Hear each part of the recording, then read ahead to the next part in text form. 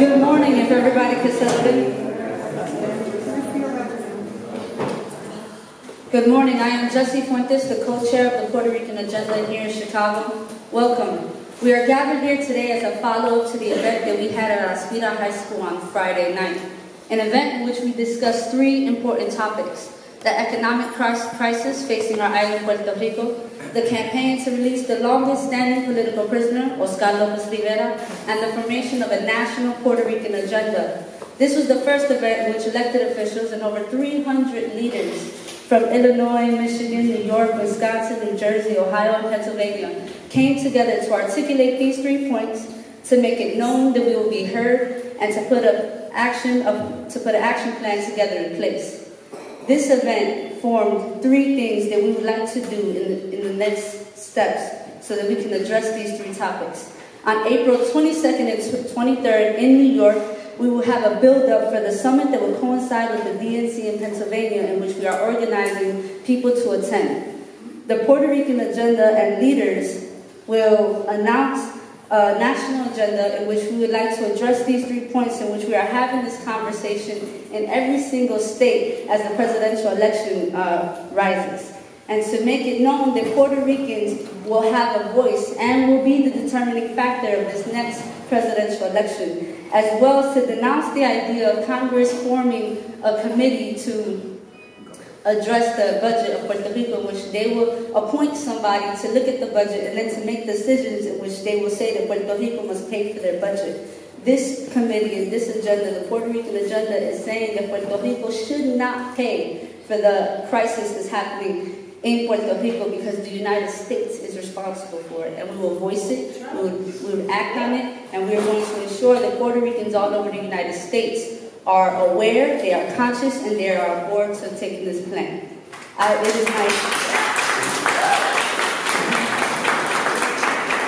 is my great pleasure to introduce Fernando Grillo, the chair of Aspira of Illinois.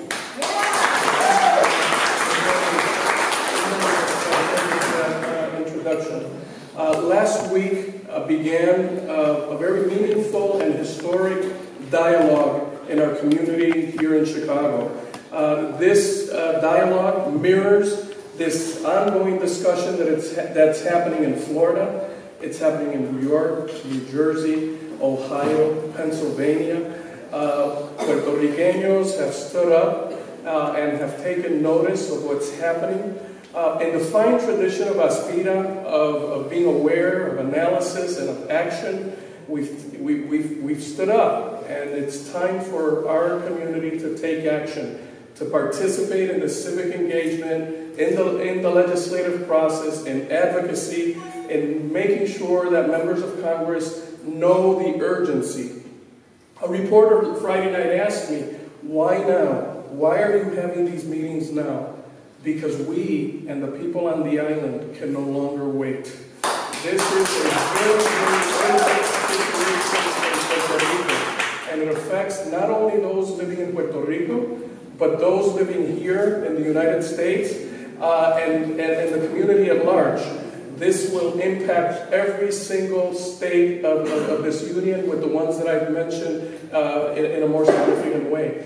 This morning, it gives me great pleasure to introduce, and he doesn't really need any introduction, our leader, Congressman Luis Gutiérrez.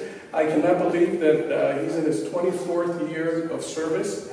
He has consistently been a voice for us in Congress, and consistently been a voice for Puerto Rico in Congress. And I want to salute that this morning. And so please welcome him warmly as he comes and begins the dialogue. I also want to recognize Commissioner Arroyo, who's here, Alderman Ariel Begoiras, Alderman, our full Alderman here, Roberto Maldonado,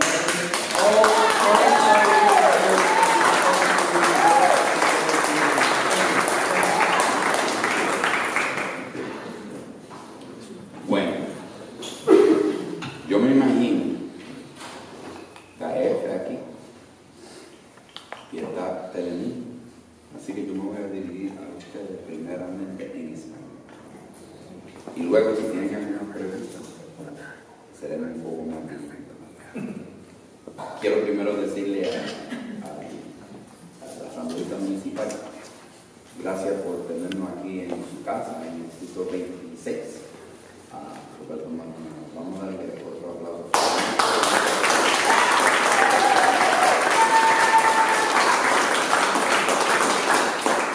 Ariel viene a visitarnos. Tiene una visa. Sin límite. Revoya, 34. Mira, y a mí me dicen Luis, yo le voy a decir Luisito. But we have to find a way to distinguish ourselves. Pero yo he visto este hombre crecer, desarrollar y llegar a ser Cook County Commissioner.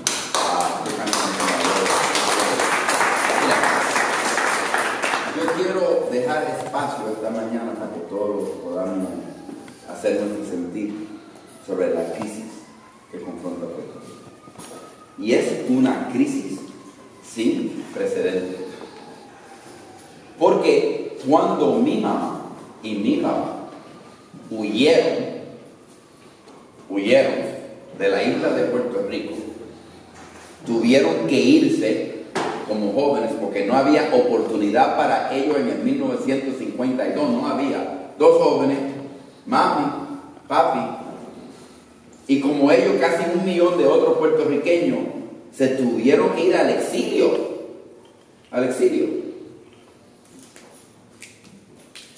Pues en aquel momento,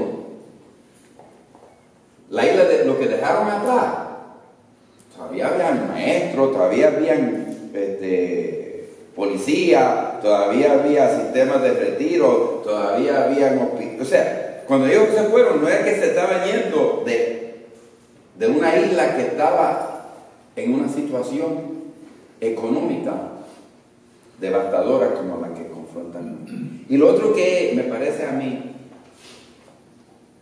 que mami y papi se fueron porque, vamos a ser claros, ellos como muchos eran de la clase más pobre, más humilde de Puerto Rico. Mami, 6º grado, papi, 9º grado. Hicieron y se educaron como se podía hacer. Pero ahora están llegando los doctores, están llegando los arquitectos, los ingenieros, los dentistas.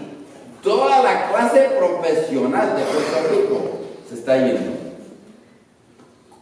O sea, el vacío que están dejando en términos de liderazgo. ¿Cuál es la razón número 1? Que 6,000 puertorriqueños se van de la isla todos los meses.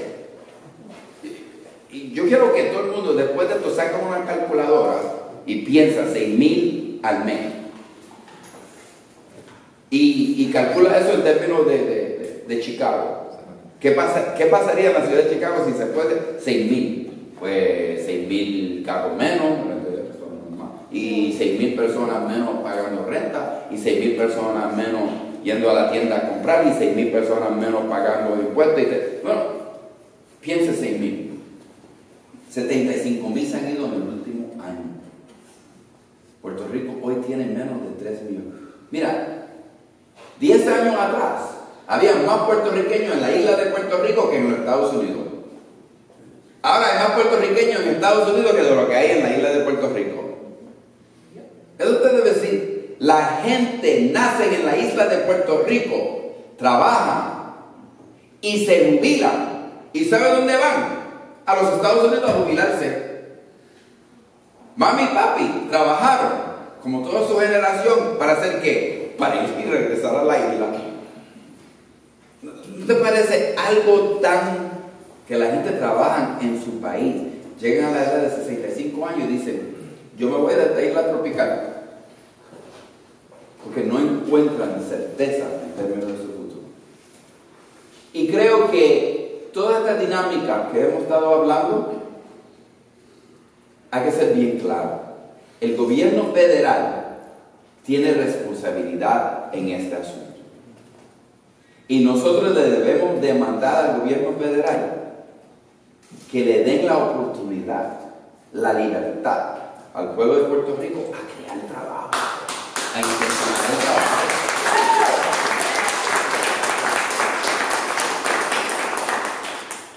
Porque esa es la manera en la cual tú echas a Puerto Rico para adelante. Mira, están hablando de cupones. ¿Cuándo vamos a hablar de trabajo, de empleo, trabajo que le lleva a la comunidad? O sea, entonces ellos dicen, bueno, ustedes son responsables. No, la responsabilidad es la relación colonial que existe entre Puerto Rico y los Estados Unidos.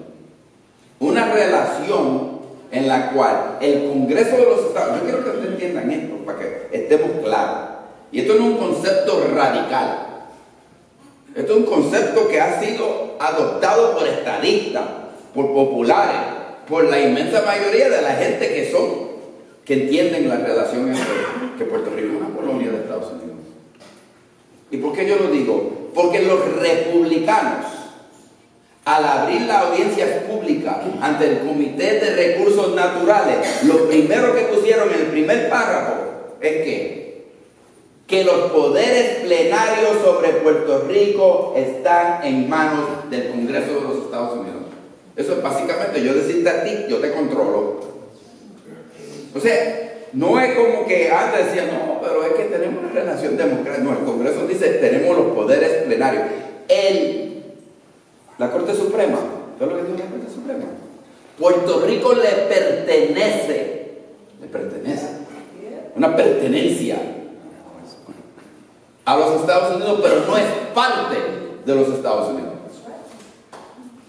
O sea, mi papá, el papá de Roberto, mira, cualquiera de nuestros padres hubiese dicho eso en Puerto Rico en el 1950, lo hubiesen metido preso por decir exactamente eso en las leyes de Mordaza. Entonces nos quieren preguntar a nosotros por qué es que estamos en la situación en la cual nosotros estamos. Nosotros queremos que Puerto Rico tenga trabajo, que tenga la habilidad de crear, la creatividad del pueblo de Puerto Rico, ese poder de querer trabajar. La gente quiere trabajar, pero lo que te dicen es, bueno, no podemos incentivar. Yo creo que piensen un momento. Sale un producto de la República Dominicana y el mismo producto sale de Puerto Rico. Puerto Rico no puede competir. ¿Sabe por qué? Porque los barcos que los dominicanos usan para exportar sus bienes y sus productos es mucho menos que lo que nosotros tenemos que pagar. ¿Por qué? Porque el Congreso decidió que Puerto Rico tenía que usar la marina mercante de banderas norteamericanas, la más costosa del mundo, en vez de ir al mercado. Y después los republicanos te dicen, we should have free enterprise. We should have free enterprise. And let the market dictate. Right? But now when it comes to Puerto Rico, no, en Puerto Rico, yo quiero que el pueblo de Puerto Rico utilice, quiero ser claro, cientos de millones de dólares para subsidiar la marina mercante de la nación más rica del mundo. Latinos have the most Medal of Honor winners than any ethnicity in America, and I would say that we've done our part.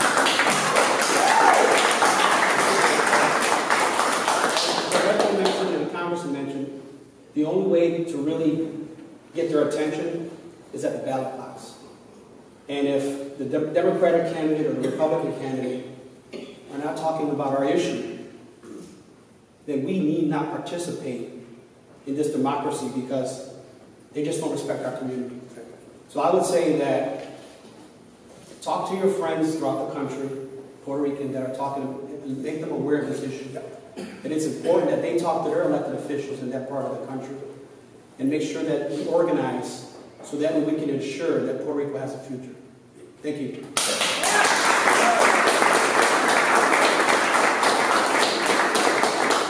Thank you, Joe.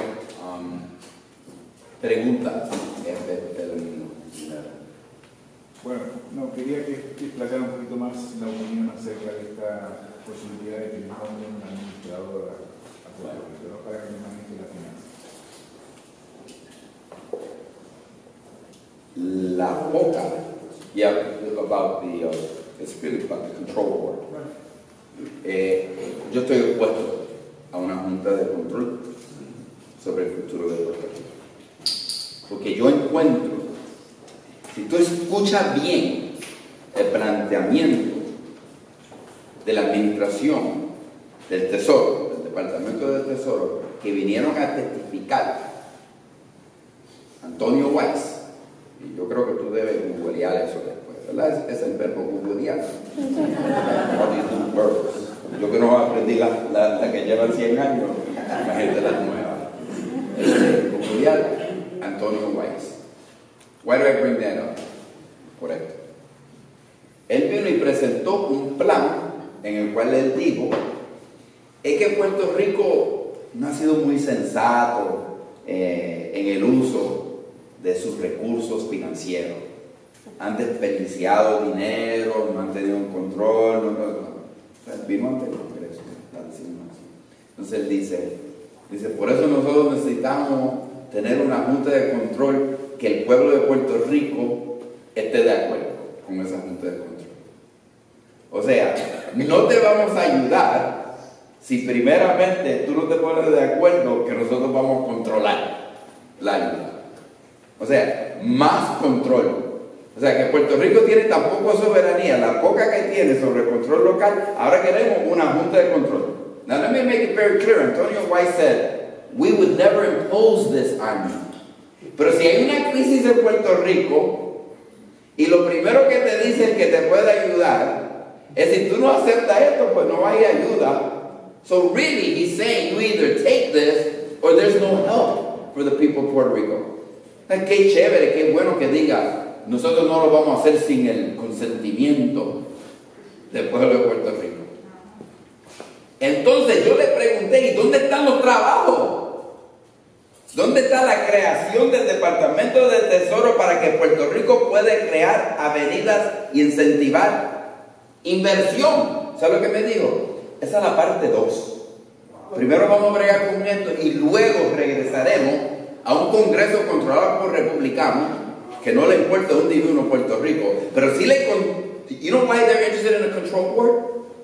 Because the hedge funds in Washington, D.C., I mean, on Wall Street in New York, the hedge funds, they want a control board. Because the basic purpose of a control board is to pay the debt. And to pay hedge funds that pay 10, 20, 25 cents on the dollar. Ellos no compraron un bono por $1. Dice, si tú lo ves, dice $1. Ellos no pagaron $1. Ellos lo compraron por 10, 15, 20 centavos. Pero ahora quieren que nosotros le paguemos el dólar por lo que compraron por 20 centavos. So where's the haircut? Where's the negotiation in all of this? So that's why they want a control board. So I'm not going to vote for a control board because I didn't go to Congress to make the bet, because that's what they did. They bet. Here's what the hedge funds do. They bet on Greece. They bet on Argentina, and they're betting on Puerto Rico that the calamity and the crisis, they're going to get paid. They didn't go to Puerto Rico to help out. Hedge funds don't wake up in the morning and say, ay, a mí me importa tanto que Puerto Rico tenga médico. Déjame comprar esos bonos. A mí me preocupa mucho que el crimen en Puerto Rico, y quiero que el policía tengo que comprar bonos en Puerto Rico. Yo quiero que haya mejores maestros en la escuela. Yo voy a comprar bonos de Puerto Rico. Ellos no compraron bonos de Puerto Rico para ayudar al pueblo puertorriqueño. Ellos compraron eso para llenar su bolsillo de más dinero. So let's be clear in the context of what we have a control board. And lastly, the reason I asked you to Google Antonio Weiss is when you Google him, you're going to find who did he work for before working at the Treasury Department. For the same investment banking firms on Wall Street and the same hedge fund managers that own billions of dollars of debt. ¿Y tú crees que él se va a quedar como empleado público en el Congreso para el resto de su vida? No se va a ir. He's going back to those hedge funds. And he's going back to the very people on Wall Street. And you know how they're going to receive him? Dinero, gracias. Nos hicieron ganar nuestras ganancias. So look, I mean, if you're going to, why would you bring somebody, which by the way, he tried to get confirmed to the third highest ranking spot in Treasury, and Elizabeth Warren didn't let it happen. She said, no, he's not coming. here. And I just want to say that if there's one standard, I mean, Elizabeth Warren is a pretty high standard in terms of fiscal responsibility and people looking on Wall Street. So, that's why, por todas esas razones, nosotros decimos no. Que nos vengan y nos ayuden. Lastly is this. You know, Roberto, here's what they do. It's like immigration. They're doing the same thing. On immigration, they say, well, if you let us build a wall, and you give us verification powers, right? And we get to do more raids, and we do all of these things. We build the wall, we do more verification, right? We put more controls. Then we'll talk about legalization. Well, you know what they're going to do? They're going to do all of the bad things, and then say, I'm really not interested in that other part. Which is exactly what's going to happen with Puerto Rico. So you have to understand, it's not that we don't all want to get together and control, right, have some kind of control mechanisms moving forward. But you got to do it all together. Because if you don't do it all together, what you're going to do is have a control board and not a solution to the crisis of Puerto Rico. So I simply say to the people here, do you really believe that if you send more food stamps, the $72 billion is going to disappear? If you send more health care dollars, the $72 billion are going to disappear. No, everything that they're proposing, which Republicans have not an agreement with, because it costs more money. Everything they're proposing, and I just want to share this because I think it's important. Para que tú veas, when I pay my taxes, right? My income tax, I pay Social Security, I pay Medicaid, I pay Medicare, right? I pay those taxes. Right? Everybody has to pay them, right? You work in the United States. In Puerto Rico, you pay the same into the Social Security Medicare program. Same amount of money. Same amount of money as if you were working in the United States. But I just want to share with you. You only get 40% of the value back. That is to say that if I'm a doctor, I'm a hospital, and I apply for reimbursement under the Medicare program, I get only 40% of the reimbursement that a hospital in Chicago gets. And you can already tell it's already under stress. I mean, Medicaid and Medicare are already under stress in Puerto Rico. ¿Y cómo entonces tú provees? And healthcare in Puerto Rico is 20% of the GDP. 20% of all economic activity on the island of Puerto Rico is healthcare. And what are they doing? And under Obamacare, Puerto Rico has received 2 cuts under Obamacare. In terms of Illinois received more money for Medicaid and for healthcare. We received more money under Obamacare. But Puerto Rico, they received a 9% cut and an 11% cut last year. That's a 20% cut of money coming to Puerto Rico. I'm not taking more, but that's why we say, si tú permites, se van a quedar con su junta de control, van a estar de fiesta en Wall Street, pero la tristeza en las calles de Puerto Rico y en los barrios de Puerto Rico va a ser algo trágico, si nosotros permitimos. Any other questions?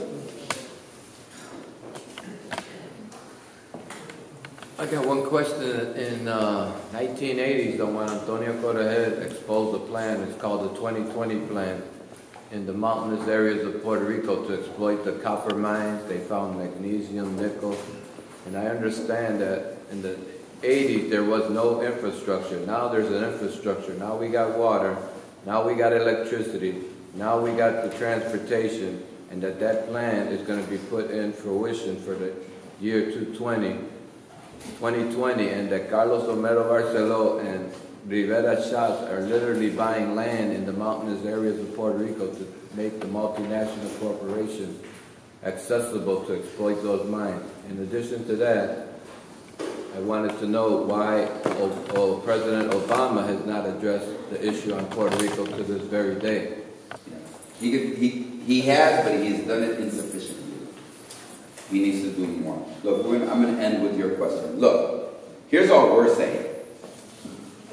In Puerto Rico, has anybody stood on the north coast, and anywhere in Puerto Rico, and not in the mountains, because the mountains break up the air. Pero por cualquier parte de la costa, tú te paras, ¿verdad? And you face east, there's always wind. And I have to tell you, one of my capitalist bourgeois tendencies is to play golf. And I hate when I have to hit the ball anywhere facing. Why? Because there's always wind. Why aren't we harnessing that wind in Puerto Rico to create energy? Every day sale el sol. Why aren't we harnessing? No. What we're continuing to use is we're continuing to use fossil fuels to run our energy system and our energy grid, which is an antiquated energy grid. And we need to be able to invite people to Puerto Rico to invest in our energy grid. We can continue to control it, but they can continue to come and invest in it. We can have an energy grid. Last thing is, tú sabes que había una sequía en Puerto Rico que duró casi 5 meses. Pero nada, todavía estamos en una isla tropical. I mean, you think of Puerto Rico, you never think of lack of water. But tú sabes por qué? The deforestation that you're talking about that occurs. And Puerto Rico is not building the reservoirs of water so that when it does rain, right, we can capture that rain and have it for. We're not setting up infrastructures in Puerto Rico. Porque en Puerto Rico todo es, dame más ayuda, más ayuda, más ayuda, más ayuda, en vez de desarrollar planes energéticos y planes de agua que permiten que nosotros podamos ser autosuficientes. O sea, everything that's created in Puerto Rico is always about control. I want to thank Roberto. I want to thank Ariel Rebollas. I want to thank the Cook County Commissioner. I want to thank Bill Villegas. I want to thank you all for being here. Thank you so much. Thank you again. We want to invite all of you to please plan on participating on April 22nd and April 23rd in New York. Yes. In New York, where the National Puerto Rican Agenda is really going to be unveiled, and there's going to be a discussion over all of these issues again. So thanks again for coming.